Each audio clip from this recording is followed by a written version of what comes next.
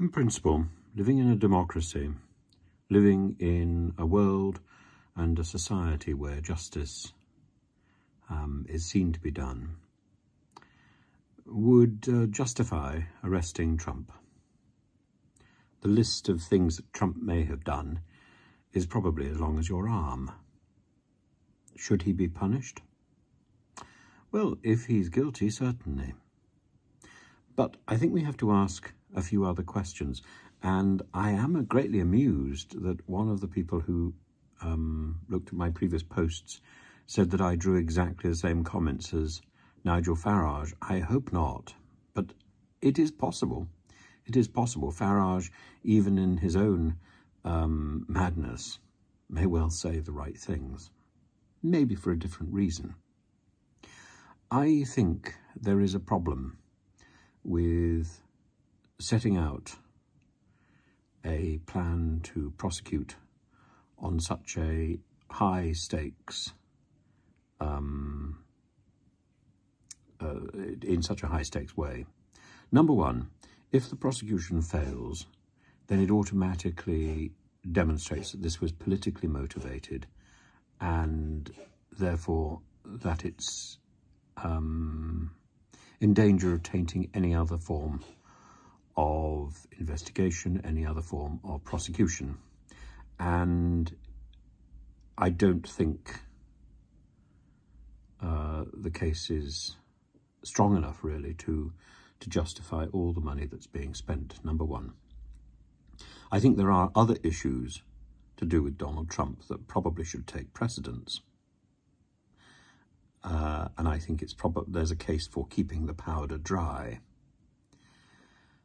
I think this case is slight at best, and at worst it's more likely to be to stir the pot rather than to drain the drum. That said, should it succeed, it creates a very alarming precedent. And we've seen presidents and statespeople brought to court in many other countries. It rocks the nation. It has political consequences. And I think for the sake of American democracy, we must, and for the sake of world order, we must hope that if the Bragg indictment is to go ahead, that it is watertight, that he has enough evidence, that he maintains sufficient political power during this time to convict Trump, and that it's fast.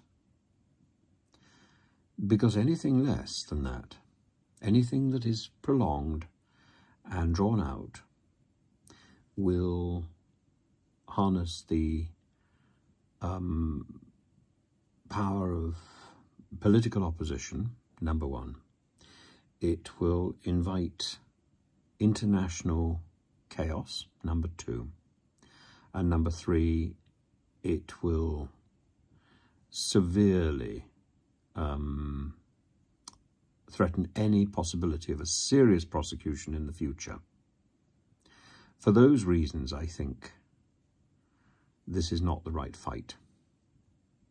I think it's tremendous theatre, but I don't see this particular case being any more alarming than the Clinton case, than the Obama issues about inappropriate accounting, than Hillary Clinton's issues about inappropriate accounting, and so on.